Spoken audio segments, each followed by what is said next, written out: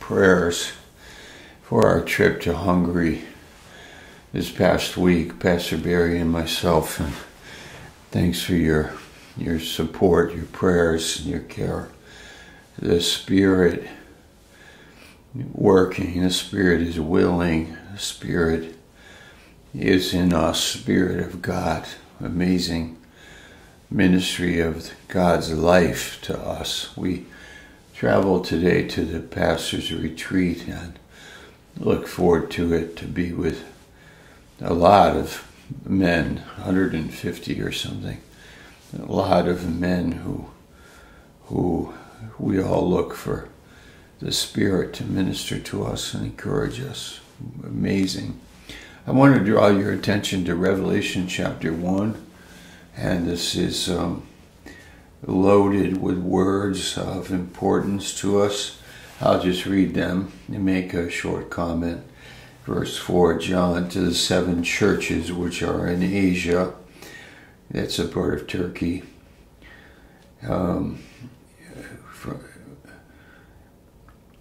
Grace be unto you and peace from him which is, which was, and is to come, and from the 7 spirits which are before his throne, and from Jesus Christ, who is the faithful witness, number 1, faithful witness, first begotten of the dead, number 2, Prince of the kings of the earth, number 3, unto him that loved us, number 4, washed us from our sins in his own blood, number 5, and made us kings and priests unto God and his Father, number 6. He did this for us. He did this for us. Well, this is a world that we know so little about. This is a huge, earth-shaking reality that this Christ, wow, he is a faithful witness. He tells the truth, and he is the first begotten from the dead. He is the first man raised in the transformation. There were other men raised from the dead to only die again, but this man was raised never to die again. He's the first one. He is the Prince of the kings of the earth. He loved us. He loved us. He loved us. Unto him that loved us and washed us from our sins in his own blood. And he made us kings and priests unto God and his Father. Made us kings and priests. Seems those 2 words are very important. He made us kings, having authority, our original purpose made by God to rule the earth, to have authority with God, and to him that loved us. He made us kings and priests unto God, to minister to God. Yes, what an amazing privilege this is. Behold, he comes with the clouds, verse 7, every eye shall see him.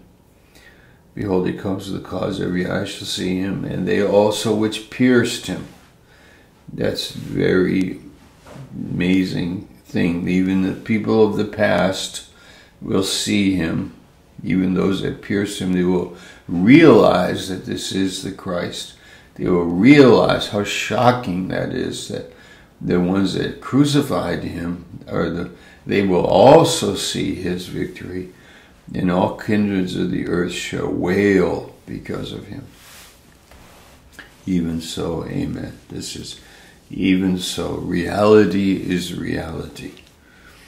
Then verse 8, I am Alpha and Omega. This is repeated a few times in this chapter. I am the Alpha and the Omega. I was alive and am alive. I was dead and now I'm alive forevermore. Verse 18. So we have the reality. I am just drawing your attention to the nature of this chapter, the profound nature of it, the ultimate victory in life, the reality of Christ overcoming death and sin and saving us and making us a unique people.